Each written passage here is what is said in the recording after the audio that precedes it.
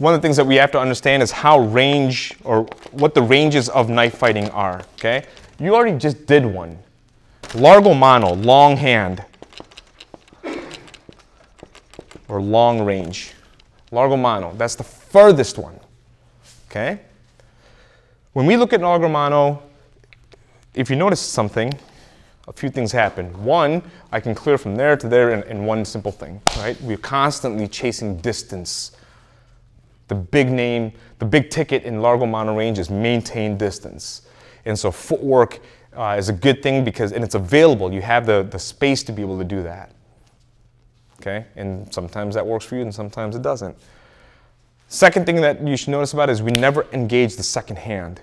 It always is done with the blade, because putting the second hand in like you're putting it in the fight for no good reason. For those of you guys who've done some other edge weapons with me, I always say, look, start feeding the rear hand too. So sometimes you cut the hand that's got the knife, sometimes you cut the hand that's punching. And so that's one aspect of things too.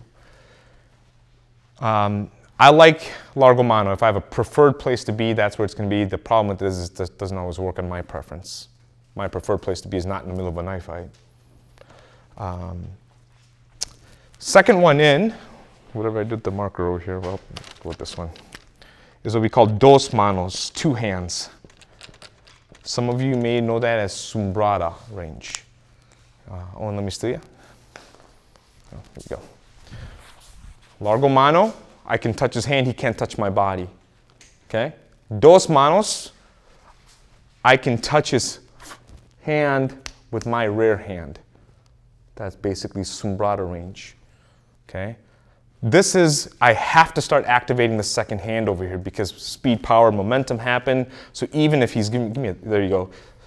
Even if he's giving me that angle and I defang the snake, but I don't do anything else, it's gonna still cut me.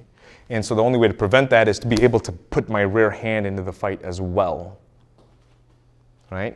And so that's why we call this sombrada, 1 for 1. I feed something and he cuts and checks, and then he feeds something and I cut and check, and then I feed and then he cuts and check, and and so we have this, the rear hand's always coming in doing something, okay?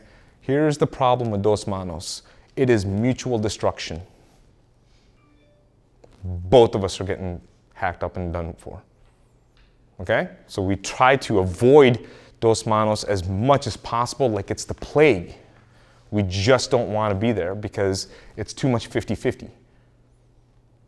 At least at distance, I got the opportunity to stay away. In this middle range where both of our blades can touch each other's bodies, it's 50-50. Versus with the mostest kind of thing. Make sense? Okay.